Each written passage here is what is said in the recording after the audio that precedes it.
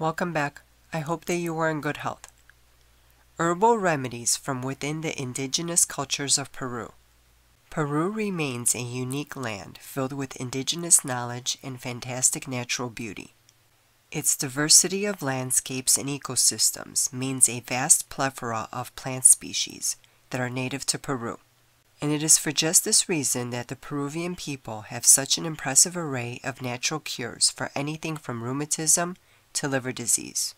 A 2010 study published in the Journal of Ethnobiology and Ethnomedicine uncovered a whopping 974 herbal preparations within the indigenous cultures of Peru, while another study found that 510 different plant species are used in natural Peruvian cures in the northern part of the country alone. Researchers theorized that these herbal cures dated as far back as the Moche period, beginning about 2,000 years ago. A 2011 investigation found that 96 species of plants in northern Peru were being used as anti-infective herbal remedies at the time of publication. Considering that's just in the northern part of the country, it's fair to say that there's plenty more where that came from. Lantan is a plant native to Peru and other parts of northern South America. Lantan is used as a cure for urinary tract infections, tuberculosis, hepatitis, asthma, bronchitis, and a whole lot more. Research shows that both the whole fresh plant and the roots of Lantan are used in traditional Peruvian cures and can be applied as a poultice or salve for the cleansing of wounds to prevent infection.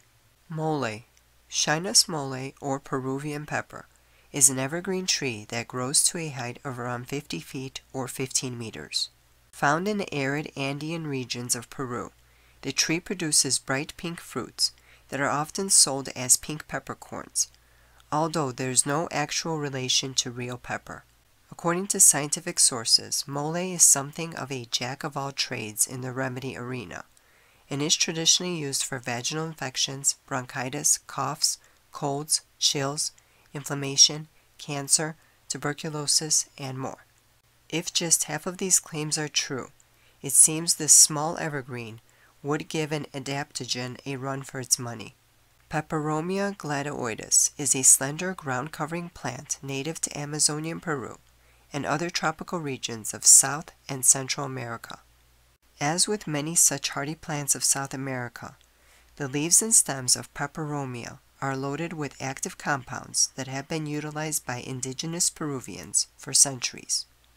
A 2004 study examined the medicinal potential of organic and water-soluble extracts of Peperomia. Researchers found that high levels of both griffolin and griffolic acid in the stem and leaves were responsible for the plant's effective inhibition of infection, especially against staph infection. Another study showed that this Peruvian plant could also exhibit strong antibacterial activity over leishmaniasis, a parasitic disease affecting over 12 million people worldwide. Peresia pungens, a plant known as lengua de vaca to the native Peruvians. The fresh leaves of this plant have long been used as a way to cleanse surface wounds and prevent infection.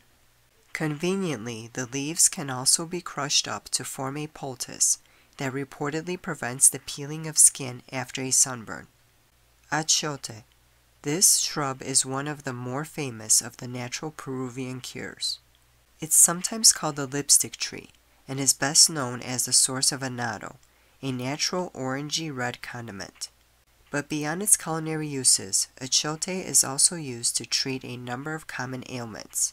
These include urinary tract infections, kidney inflammation, enlarged prostate, bronchitis, and hemorrhages. Chamomile, otherwise known as manzanilla. While not native to Peru, traditional Peruvian cures using tinctures of the fresh whole plant are numerous. Chamomile is used for treating wound infections, vaginal cleansing, and blood purification. This is one Peruvian cure that everyone may have sitting around at home, so just steep a strong brew of pure chamomile tea. While many of these Peruvian cures have been used for thousands of years, not all of them are necessarily safe or effective. Before using any of them, do your research. and if in doubt, ask your doctor. But chances are they won't have heard of it. Thank you for watching. Good day and good health.